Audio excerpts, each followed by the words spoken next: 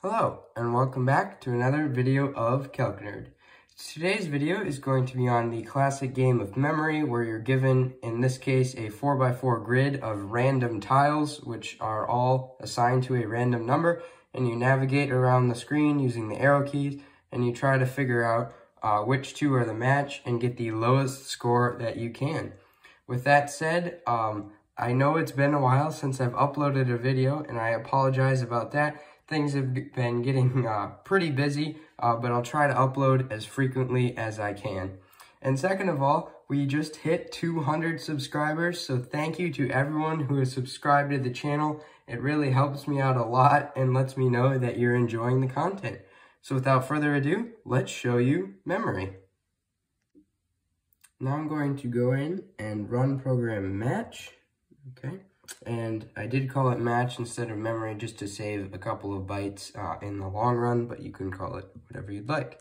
So right away, you can start moving around. As you can see, the brackets are wherever you are selecting, and the question marks are the different numbers that are hidden underneath. So for example, I like to pick one of the top corners, so I'll go pick this corner up here. And it is an 8, and now I can guess wherever I think the other 8 is, and that's a 1. And then I just keep selecting. Oh, and that happened to be a match, so that one was a 6 and that one was a 6. That one was just a really lucky guess right there.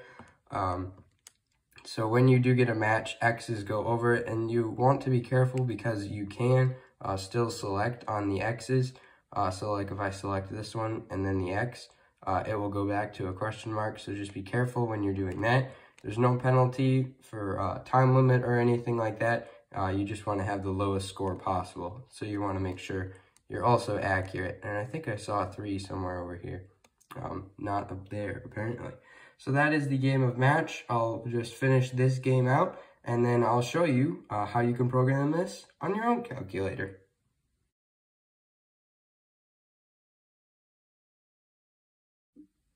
Okay, now let me show you what program match looks like.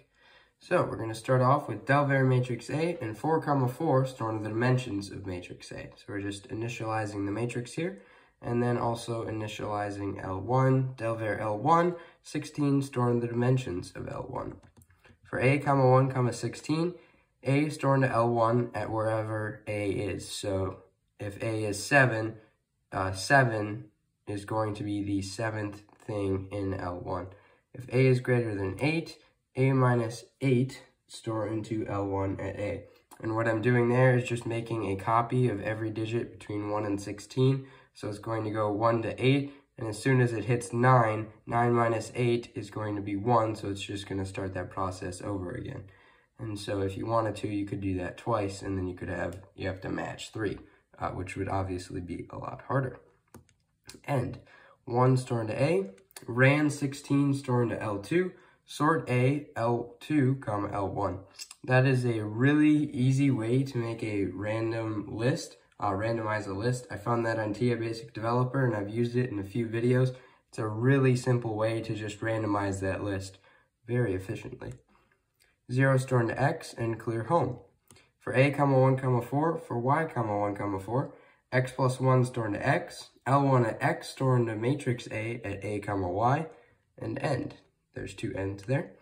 For A, 1, 4, for B, 1, 4, output at 2A minus 1, 4B minus 1, quote, the question mark. To find the question mark, it is actually one that you can use just by clicking alpha right here, and then the negative symbol, because it's not, you use that like when you're typing in variables and you can't put a minus before, otherwise it'll give you a syntax error. It is that button. Then we have an end, 2 ends there to end the 2 for loops. Then output at 8, 1, quote, score and a colon, 1 store into Y, 1 store into X, 0 store into S, and -1 store into A. Output at 8, 8, S, repeat until K is equal to 45 or K is equal to the clear key. That's what 45 is. Get key store into K. Output at 8, 8, quote, I have 5 spaces here, but you really could probably manage with just 2. What that is the bottom here where the score is because I subtract 1 if you get a match, what happens is it outputs 10 and then it subtracts 1 and then it has the 9 and it doesn't need to get rid of that 0. It just leaves it there and it looks like your score is now 90. So I just have that to get rid of that and fix that error there. Output at 8, 8, S. If sum of k is equal to, make sure you get that fancy bracket there. The fancy bracket is second and then the same exact parenthesis. 24, 25, 26, 34, and 105.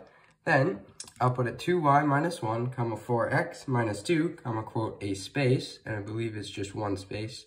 Yep, just one space there. Output at 2y minus 1, 4x, quote, a space. Max 1, min 4, x plus k is equal to 26, minus k is equal to 24, storing to x.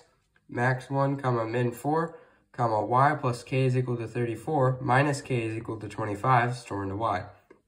Output at 2y minus 1, 4x minus 2, quote, the bracket right there, which can be found by clicking second and the multiplication key. And the one that we'll use in just a second is just the minus key right below that multiplication key. Output at 2y minus 1, 4x minus, or sorry, just 4x, and then that bracket right there. If k is equal to 105, then, so if the enter key is pressed by the player, then we're going to a plus 1 minus 2 multiplied by the fact that a is equal to 1, stored into a. Make sure you get both of those parentheses in there. Those are very important. If a is equal to 0, then matrix A at y, x store into m. Output at 2y minus 1, 4x minus 1, matrix A at y, x. So we're outputting that number because you get 2 shots. You don't just guess one and then guess another one. You guess one and see if they match. So that's why I'm doing the whole a is equal to 0 and then a is equal to 1 will be right down here. So then we have y stored into b, and x stored into c, and s plus 1 stored into s, which is your score right there. And if a is equal to 1, if you are on your second move, is what this is saying, and there's 2 conditions, you could either have it right or you could have it wrong. So then I set up the if it's right condition. So if your current position in matrix A, so matrix A at y, x, is equal to whatever you guessed last time, because m was stored right here from your previous position. So that's just an easy way to know what their previous position was, is just do it like that and know what the number was there. Then s minus 1 stored into s, so you get a bonus point technically if you get it right. Output at 2y minus 1, 4x minus 1, quote, the x.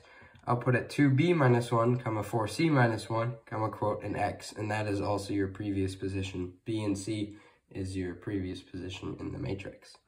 Else, so if it's not equal to m, then we're going to do output at 2y minus 1, 4x minus 1, matrix A at y, x. For k, 1, 200, and what this is right here is it allows the screen to just kind of pause for a second. You could use a pause there if you would like, but then the player has to click the enter key. So I just like this because it just gives a nice aesthetical look, and the player doesn't have to click the enter key again. If you would like to make it a longer pause, you just make this second number here a greater number. So if I wanted to make it longer, I could make it 250 or 500. Just know that the longer you make it, the longer the player will have to wait.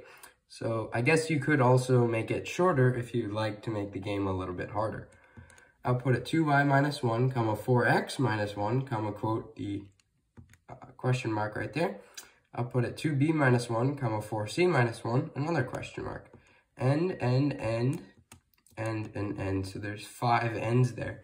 And that is the end of the program. So I hope you enjoyed today's program. Again, I'm sorry that I haven't made a video in a while. That is my bad. I will try to upload as frequently as I can. I'll make a ton more of little games like this because I have been working on a couple larger projects. So with that said, again, I hope you enjoyed today's video. I hope you consider subscribing. It lets me know that you enjoy my content. And as always, thank you for watching, and I'll see you in the next one.